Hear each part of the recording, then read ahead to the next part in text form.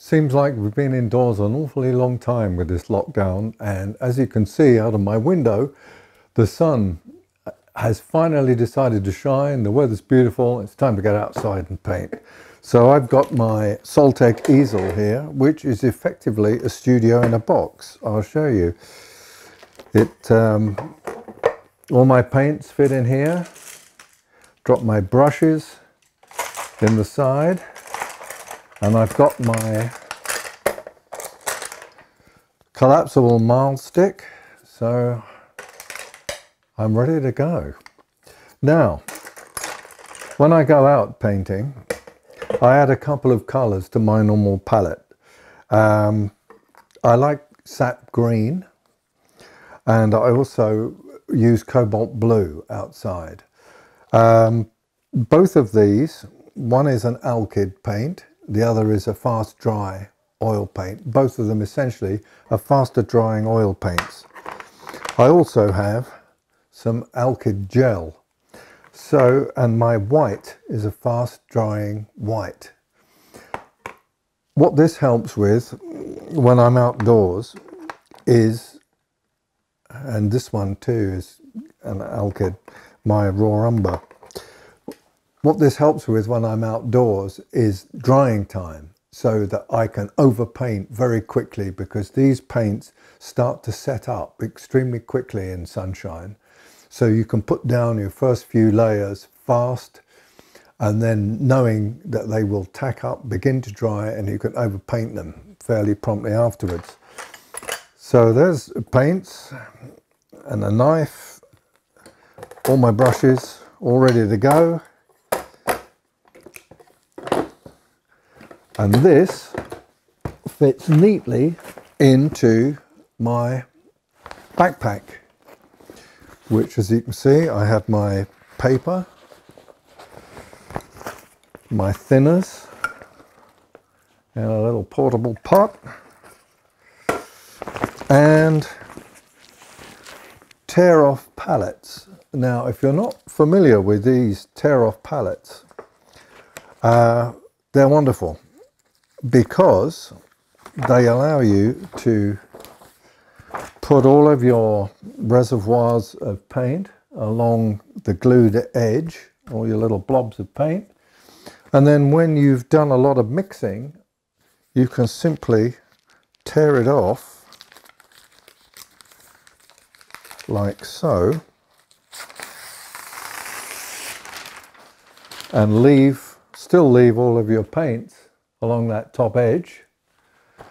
Put this in a nice bag that you have brought with you to bring your garbage home with, and you're set to go. You've got a clean palette again. So these are super lightweight. Now, I've chosen to make mine a bit stiffer, like a real rigid palette, by taping a bit of extra cardboard on the back of it. And I cut a thumb hole in it too with a craft knife. So it's effectively just like an arm palette, except that it's all disposable. I don't have to mess around trying to clean a palette outdoors.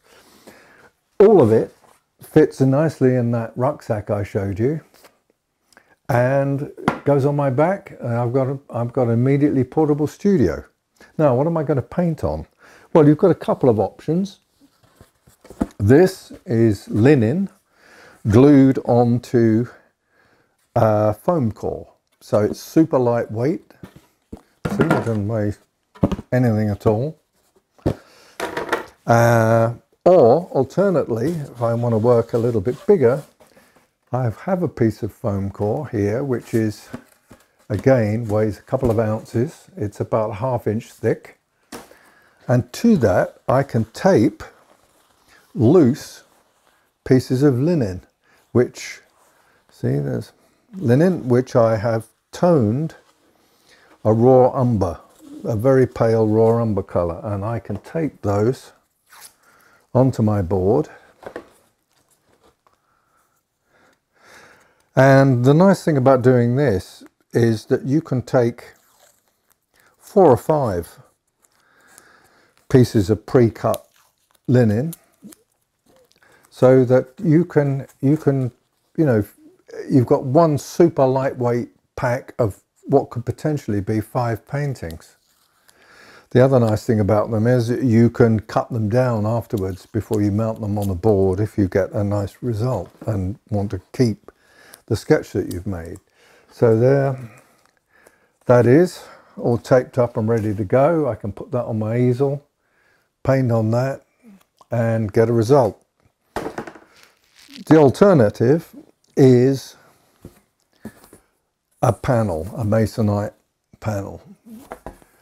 Obviously, these have got a little bit more weight to them. So if you're only going out for one session, you can take 1 or 2 of these without incurring too much weight. I often work on smaller ones outside because outside you need to be fast and everything is changing so quickly that you don't want to get over ambitious necessarily with a very big picture. This is probably the largest I would ever go outdoors. These are 16 by 20 and this little 11 by 14 is a very comfy size for being outside. You can just make nice sketchy notes on a thing this size, which you can then work up into a bigger picture in the studio if you want to later. So what you're aiming for when you go outdoors is things that are easy to carry, lightweight, that will allow you to get out into nature and get on with the business of capturing it. So let's pack all this stuff up and head out. Luckily, trains don't run on this line at the moment, so we can use it. I love the look of these country churches, but it's hard to get a good viewpoint on this one. Driving under the bridge, looking for a spot, I realised that this view from the bridge itself could be ideal. I'm hitting the darks in the trees first to lock down the edges of the buildings, knowing I can overpaint the lights in a while.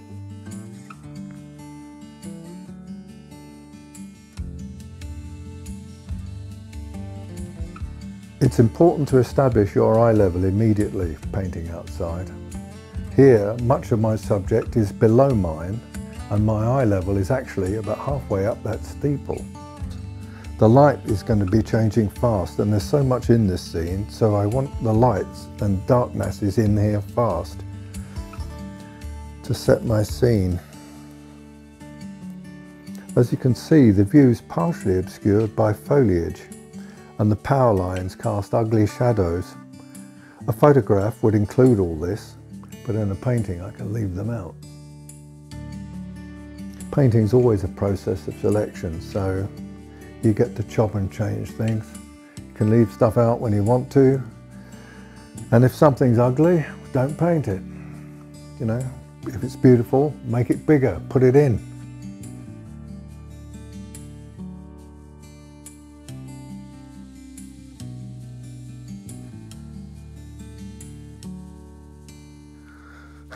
Man, there's lots of detail to get right in this one.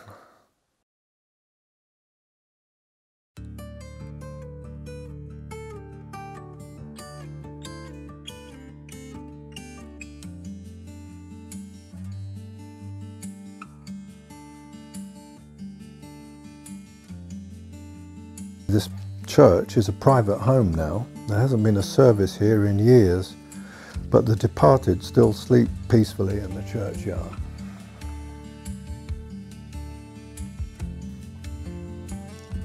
Now I'm finding more precise shapes in the foliage, playing light areas off against darks in the building.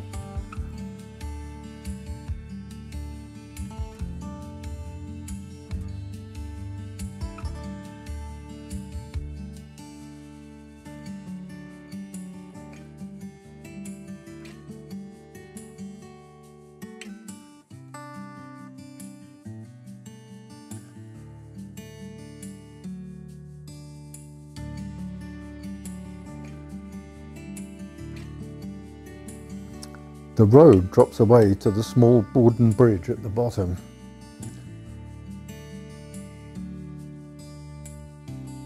These small details create an accurate impression of the architecture without getting overly tight.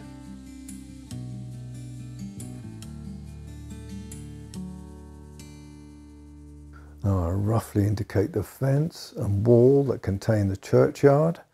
It's this strong shape that leads your eye into the church itself.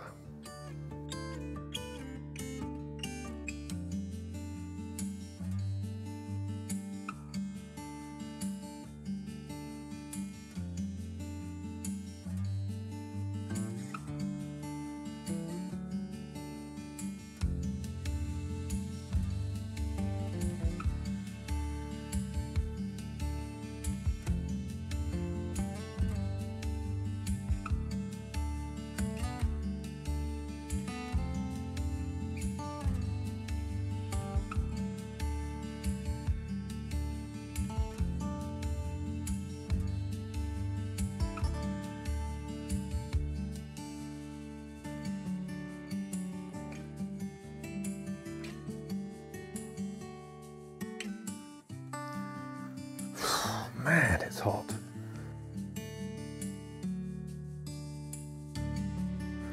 Sun's high now. Time to make sure these shapes are crisp.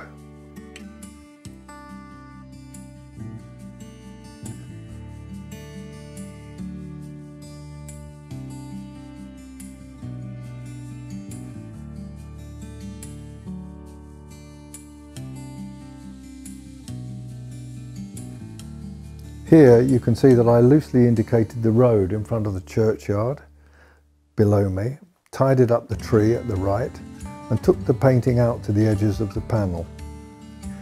This feels good for about an hour and a half's work, enough to make me think I may do a more finished version another time.